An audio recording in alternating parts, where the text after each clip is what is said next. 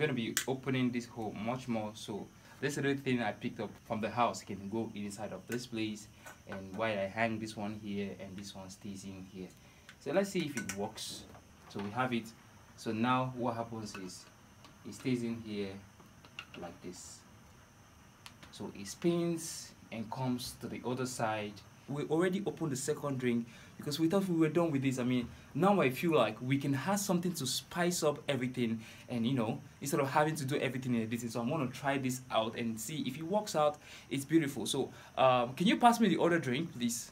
The shot we wanna achieve first is I wanted it here, so when it spins, it comes out. Or of course you're gonna see it.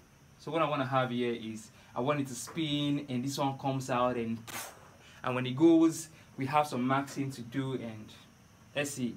I guess it's supposed to be creative. And right, so we are done. Let's dive into the editing workspace. The first thing I want to do is I want to review all of my videos, then I'll start maxing them one after the other. So I scroll through the timeline. What I do is I start maxing out all of the videos one after the other. First of all, I already have it in my head. I have this in my head. I know what I want to create. I know what I want to see at the end of the results.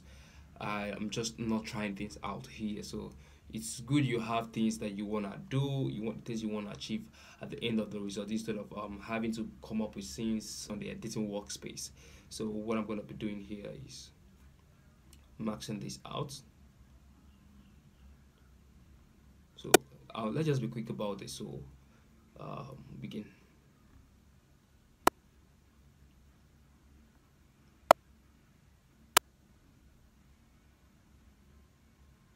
Alright, so it's all maxed out.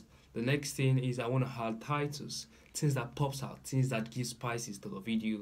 So what we're going to be doing is text that could look what's it called, like I said, text that can communicate with the audience. So that's what I do.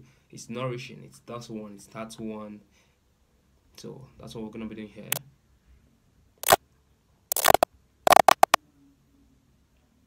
Alright, now there you have it.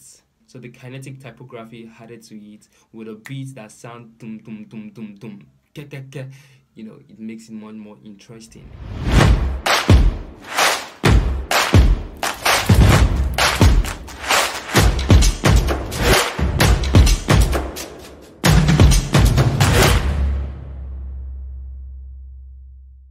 If you are new to this YouTube channel, hit the subscribe button, turn up your notification. That would be highly appreciated. As for now, I'll see you some other time. Enjoy the rest of your day.